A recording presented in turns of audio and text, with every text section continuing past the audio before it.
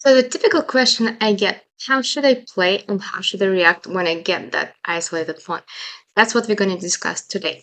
So, as we can see, the pawn on d5 is considered to be an isolated pawn because there are no pawns next to that pawn, so there's no pawns on c file or e file, so it's not supported by any pawn. And how should we proceed? What should we actually do? What should be our plan for that position? It's clear that black is trying to get into the endgame, or as a general plan for black in this position, like who does not have any isolated pawns. All the pawns are quite nicely connected, like up here and over there. Wants to just to exchange all the pieces on the board, including the queens, the rooks, and so on, and nicely convert, transpose to the endgame, where pawn on d5 will be extremely weak, and until the rest of the game, white will have to defend that pawn with a king. So, what should we actually do when we are on the white side? When we have isolated pawn, our main idea is to create some strong attack, especially in that position up here in the game, which was played against between the two really strong grandmasters, like Paul Karras and Tim Geller. We have the bishop up here, which is looking all the way to h7, as well as the bishop on b2. So looking all the way to g7. What can we see? That we have two extremely nice and active bishops looking all the way to the king side, ready to attack, ready to be sacrificed, ready to crash the king side. So the last move made was queen to e7. Just as I said, black is trying to trade queens right now and trying to make this pawn quite miserable. Should we capture on e7, or should we keep our queen, or should we try to escape from change? Now that we know that whenever we have isolated pawn, our goal is to checkmate as soon as possible, we should definitely keep the queens on the board. So what should we do next? We have a couple of options. Yes. Again, we should not do queen e7 because after bishop e7, that pawn is quite easy reachable, like rook d8, and there is knight c4, and there is like more things coming. And the bishop will be extremely happy to control that long diagonal and so on. So how should we stop this exchange? We have a couple of options here. We can do queen c2, unfortunately, because then rook takes, as well as queen d2, because then the bishop would take on d2. We still could do bishop to e4, or knight to e5, or bishop e5. That would be my move candidates I would consider during the game. Again, since I know that I should not be trading queens when I do get isolated pawn, it happens quite often when you play Queen's Gambit. You should be a little bit careful with that. So first option would be bishop to e5. How good does that look like? Well, after bishop e5, I'm pretty sure black could consider to play f6, which would push that bishop away. So let's say bishop would escape, say bishop d4 or bishop b4. And I feel like we are back to the position we started. So after queen e2, bishop e2, like exactly achieved what they wanted, and even more. After that move, there is rook c2, which is a double attack to the bishop on e2 and rook on b2. So it doesn't look like too good to me. So I would definitely try to avoid moving bishop e5 because it just doesn't work. I still have two more moves to go over. There's another bishop e4 move, but after f5, I feel like again we're going back. I do not want to lose the bishop on e4. I want to keep it on the board. So after bishop d3, queen takes bishop takes c2. So that's I think the goal is achieved for black at that point. Again, if we move back all the way here, we still do have one option, which is knight to e5. Looks quite nicer to me. So again, if you're an attacking player just like me, like you always want to find a way to keep your bishops on the board, you need your bishops to checkmate. So knight to e5. Knight to e5 does prevent queen trade at the moment. But what if f6? Just the same thing like I did before. Well, after f6, I would definitely consider not to move the knight. So it's not necessary right now. We can keep it on e5.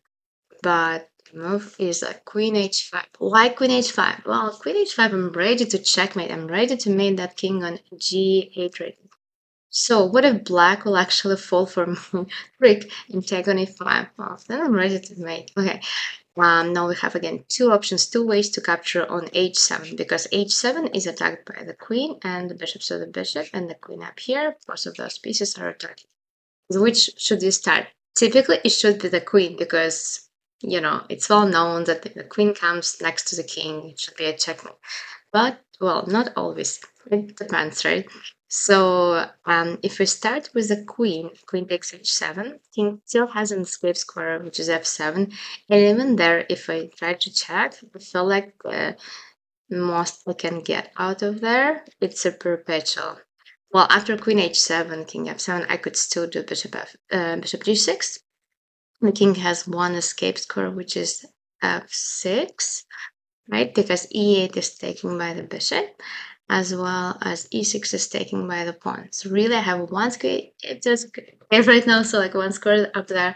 It's king f6, which still looks quite hopeless, honestly, for white, but for white, because white is definitely winning right now.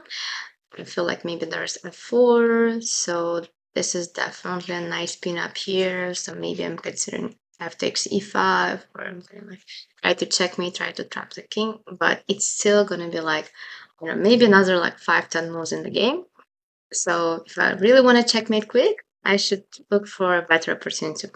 Now I love this checkmate, this kind of triangle checkmate. So what happens here? So the bishop takes on h7 would be actually the best option, not queen h7 for that position. So bishop h7, king h8, bishop g6. That would be a nice check to the king. And guess what? There's only one escape square, which is g8. But then you're mating on h7. Now, it's so important. I always tell it to my students, well, after this check, it's so important to keep your bishop on g6. Yes, I know our bishop can move all the way to b1, or like bishop b4, bishop g3. We have all those different options.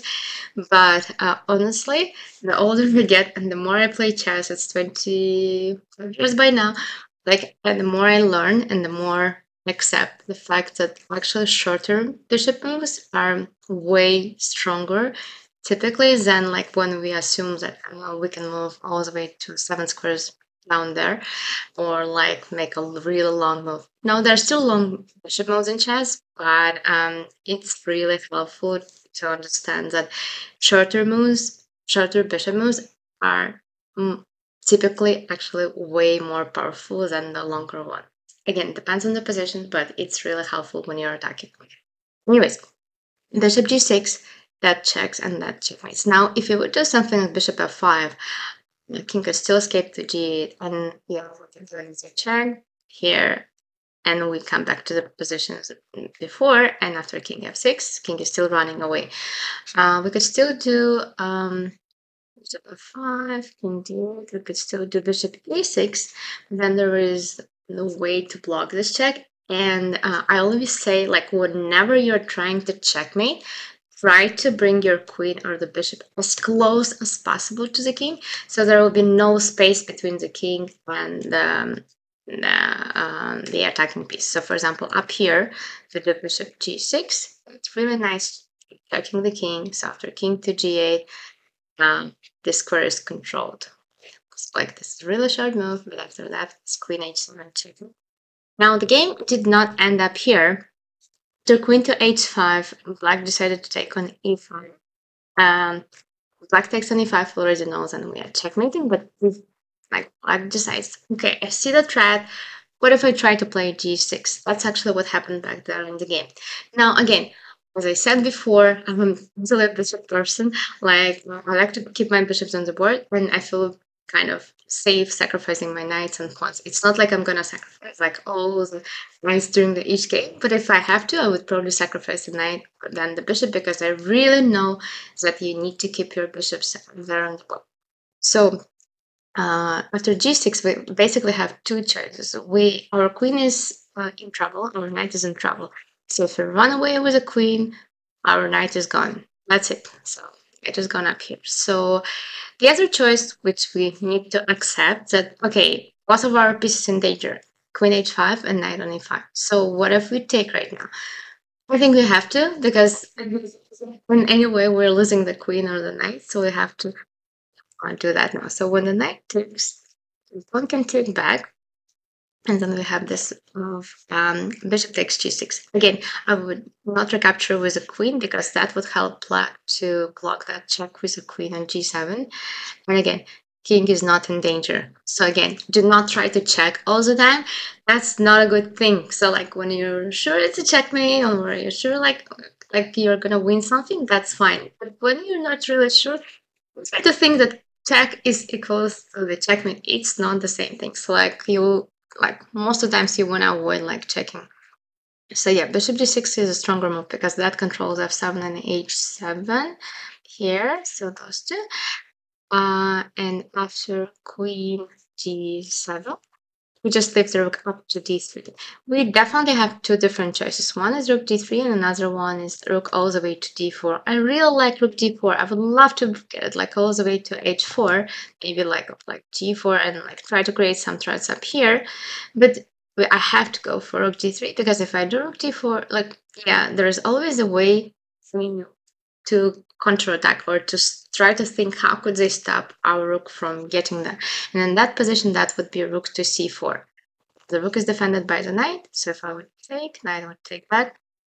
And definitely white is not getting any checkmate, even more. Like at that moment, white is losing because they're down a piece. So I have to look for the safer but nicer option for myself, so which is rook to d3. After I move rook to d3, there is no way to stop, except of maybe bishop a6, but I don't think we care much, because after rook d3, I have some nice discovered attacks all the way up here. So after rook to d3, bishop move to d6, as we can assume they're trying to prevent us from moving to d3, so like still hoping to get there. But no, there is a way, like, and Paul Keres, the grandmaster from Estonia, very famous grandmaster, he found the best response in that position, which was an f4. f4 takes the bishop from controlling that square on g3, and it's a really nice move. It's kind of like interferes within the bishop and the rook right now. Now, queen to h8. Now again, the same question. We can go back to the what we started with. Should we trade queens or not? No, not just because we have isolated one, but because one, we're down a piece. Down a piece. You don't want to trade when you're down a material, right? Again, it depends, but like you don't want to trade when you're attacking and you're down a material. Now, here we're definitely going to save the queen, and we're going to move queen to g4. It would help us to control that file, and which would allow us to move the bishop to different directions, to try to do different checkmates and so on. So do not trade queens when you're down material and when you're about to checkmate. You need your queen to checkmate. That's rule number one. So bishop to c5. That's a check. We're not going to complicate. It's a check. We're just going to move away. Like, we're not going to stop it with the rook or with the bishop up here. We need those pieces to checkmate. So king to h1, c7. And now there is a nice checkmate, which is coming after bishop h7. I also do like that move, bishop f7, a lot, because when the king takes, we could do queen to a6. That's the king. Say king to g7. That's my favorite checkmate. Rook to g3. Let's say king h6 or king h7. There's no way to stop that check. And after queen h3, it's kind of queen and rook checkmate. My favorite one. So in the game, true, they made a different move, but it's still the same discovered and double attack. So after bishop h7, king f7, we are just nicely finishing the same way. So queen e6. Yeah, again, if king takes h7, we're gonna checkmate, queen and rook checkmate, controlling, no way to stop that right now. And bishop h7, king e6, we do queen e6, king g7, check. Here, and here we go. It's a nice checkmate. So guys, just a conclusion, whenever you get the isolated pawn, we do not be discouraged. It's just part of the game. It's just part of the another type of positions. So definitely keep fighting, and just assume, like, when you do have that isolated pawn, you must be playing and you must be trying to attack and using your all resources. Try to trade pieces less when you have that isolated pawn, and when you are playing against isolated pawn, you're the one who needs to trade all the pieces on the board because you want to convert really quickly to the endgame and just, try to attack that pawn and try to force their king to stop and like to defend that pawn. So, thank you.